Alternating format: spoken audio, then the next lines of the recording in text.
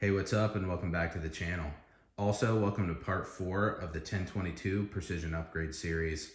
Now, if you've missed part 1 through 3, definitely take a moment, go back and review those videos. It will give you a much better idea of what we're doing in this series. So here in part 4, we're going to take a look at two things. The first thing is the KRG Bravo chassis for the 1022. And the second thing is we're going to redo our action screw torque test. So since we've changed the stock, the Hogue overmold, to the KRG, we've essentially changed the relationship between how the receiver sits in the stock or chassis.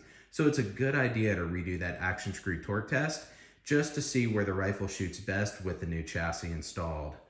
So definitely stick around for those results. They absolutely surprised me.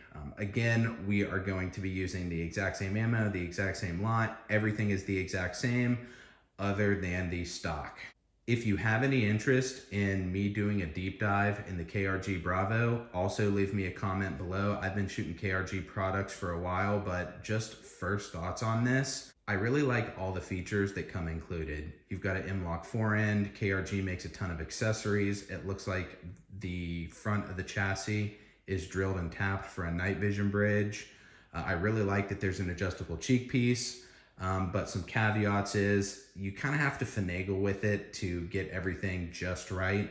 There's a couple internal things that you can do based on a shim system and an action block system where you can kind of change the dimensions around to cradle your action the best or your receiver the best.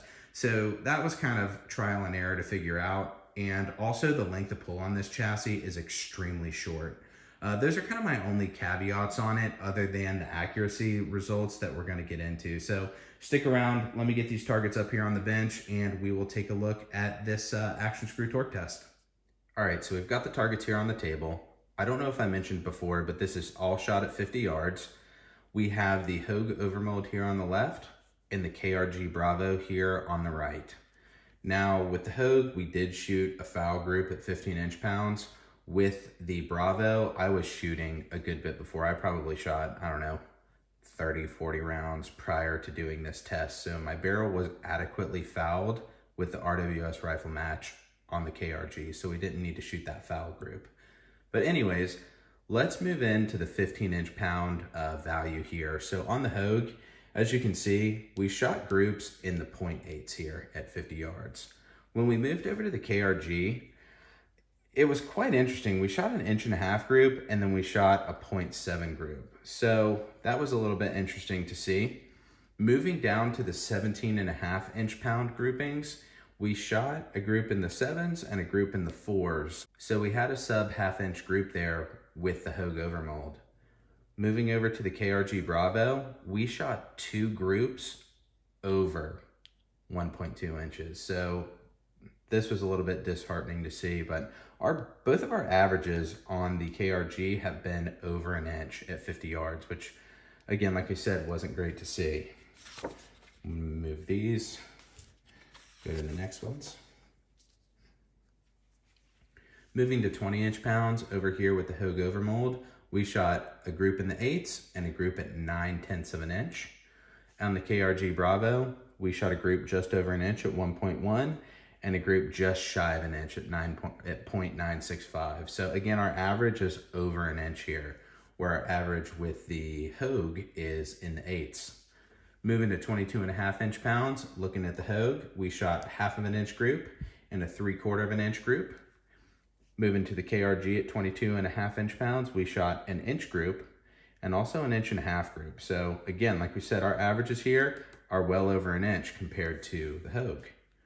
Then last group here at 25 inch-pounds, we shot just over 1 inch on the Hogue and then a group in the 7s, about 3/4 inch. And then moving over to 25 inch-pounds on the KRG, we shot 1.1 inches and then 2.1 inches. So that was kind of crazy to see, averaging over 1.5 inches. So that kind of wraps that up. Stick around. I've already shot the groups. I've done the ammunition testing.